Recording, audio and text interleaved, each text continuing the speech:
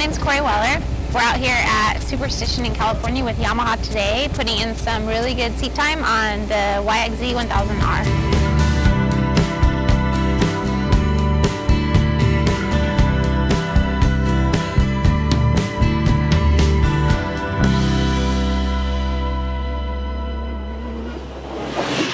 So I've had a lot of time in this machine since it's been released. Very fortunate in that aspect. So a lot of dune time, a lot of time in modified as well as stock versions, and now recently track time as well. Being out here at Superstition is really fun actually, because there's a wide variety of terrain. You know, it's not just desert, it's not just dunes, it's a little bit of everything. You have a little bit of technical rock crawling and some real tight twisty stuff.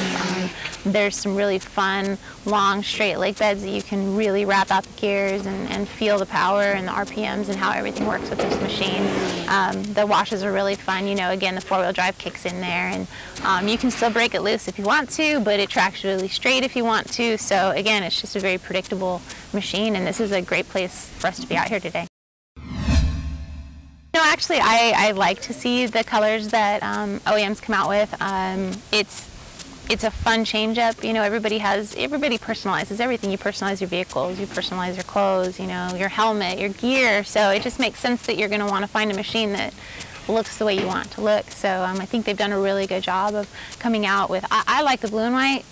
I like the blue. It's a gorgeous blue. It's a very clean-looking color scheme, and it's very Yamaha. The orange and black is really cool. I like all the black.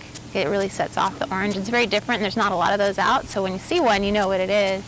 And I really like the new silver and red. I like the graphics on the side. I think it's just very cool looking. It's clean, but it really catches your eye. I really like all the colors that they managed to come out with already. I'm waiting for a stealth black unit. I think that's going to be my favorite. And who knows, you know, that'll just give us another reason to come out here and ride. Every time they release new color, got to get behind that wheel and test it out.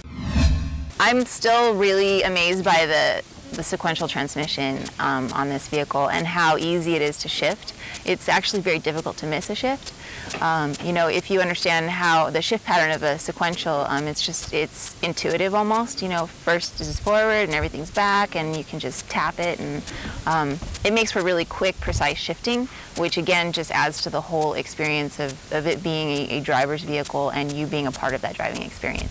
We've had a really good start to the season. I think because I've been racing in the SR1 class for 4 or 5 years now, that's helped a lot. It's the same shift pattern. It's a manual too. So jumping into a production version basically of that was not much of a jump at all for me. So the learning curve was very short. But yeah, no, it's been great. It far exceeded my expectations. You know, everybody heard about it when it first came out, and it's a great vehicle for somebody who likes to be in control and actually have a driving experience, rather than just be out there for a ride with a steering wheel and a gas pedal. So it's been a lot of fun.